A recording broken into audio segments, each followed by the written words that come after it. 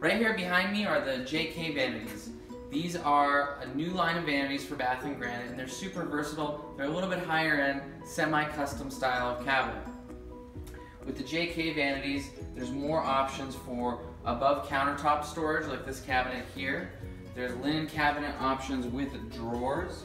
You're gonna see toe kick, cove molding, wall scribe, more of a built-in cabinet style, not a furniture style like you see with the monikers and the conifer vanities.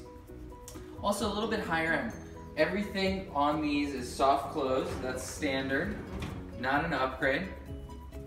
The finishing, they have a couple extra steps of finishing that you wouldn't find with the monikers or the conifer, so there's more color consistency in the paint.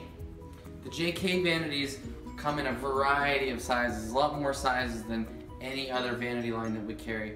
The cabinets start in a 9-inch width, then they go up every 3-inch increment up to 24 inches. So you can get a 24-inch bank of drawers, or you can get a 12-inch or a 15-inch bank of drawers, or even a 27-inch bank of drawers.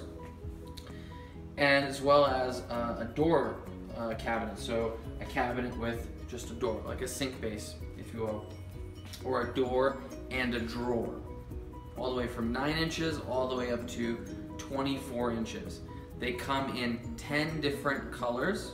See the colors on the wall behind me, as well as this style right here. As always, we fabricate countertops here. We've got something like 40 different in-stock stone options, and if one of those 40 doesn't work, then we've got about 1,000 other color options that we can special order for you for counter. All of the JK vanities are made of maple. They're going to be one step higher in terms of quality than something like the moniker or the conifer, as well as higher in price. When I mentioned earlier that soft close is standard, that's one example of quality. This manufacturer also has an additional 2 or 3 steps in the finishing, so you're going to see the color consistency stronger, better color consistency, also a more resilient finish. The lead time on these cabinets is 2 to 4 weeks. We assemble them here. Average about 3 weeks. These get installed by customers, but we can also install them. There's an installation service. There's a $500 minimum, and we're gonna have a price sheet on this webpage to show you the installation pricing. Now, because this is a built-in style and not a furniture style vanity like the monikers, the installer needs to attach the toe kick.